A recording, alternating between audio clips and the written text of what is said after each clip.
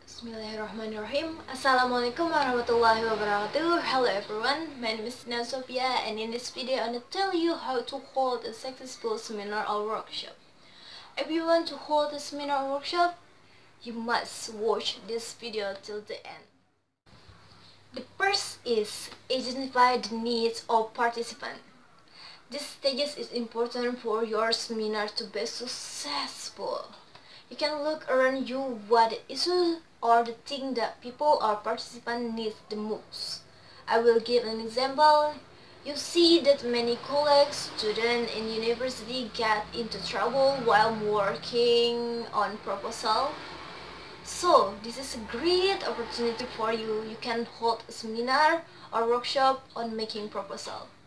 I believe I can be sure that will more participants who interested with your event or workshop or seminar.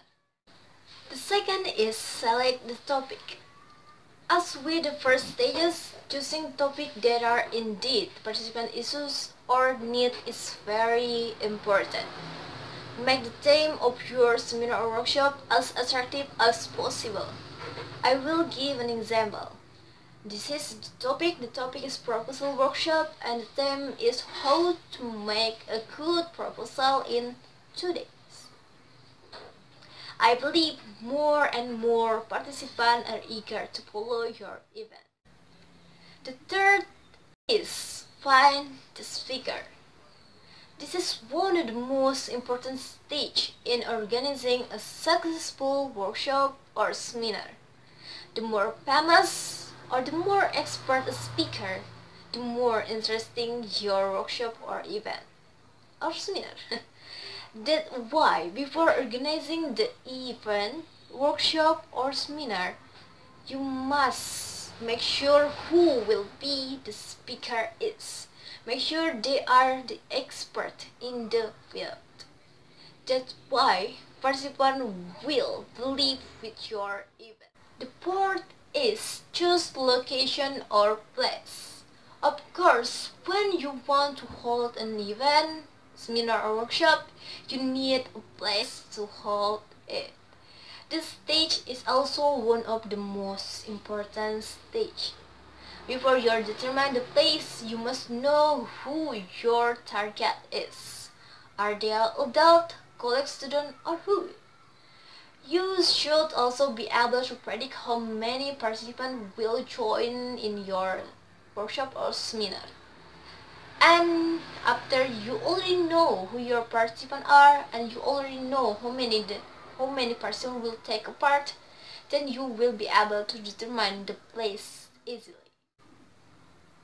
The fifth is select the date. That is one of the most important things that determine the successful of seminar or workshop. You must choose the right date. Make sure all of your participants can attend your event. 6. Determine the price of your ticket. Before you determine the price of the ticket, you must know who your participants are, where is the place of your seminar or workshop. Yes. Because most people are more interested in event with low ticket price. Honestly, when I see the seminar or workshop, the first thing I see is the price. I really believe the first thing people see in an event is the price of the ticket. If you want to hold an event, you need to determine the participant and place. So this can determine the price of your ticket. The last but not least is sponsor. Sponsors are one of the major contribute in funding your event. The more sponsor your event, the more funding will you get. And finally, you can make brochure or billboard about your event so many people can know your workshop, and the more likely you will get a lot of participants. This is an example of complete and good brochure. You can see here or here. Yeah. In this brochure, include the title and who is the speaker to, the date, place or location, and the price. And also this brochure includes the sponsor.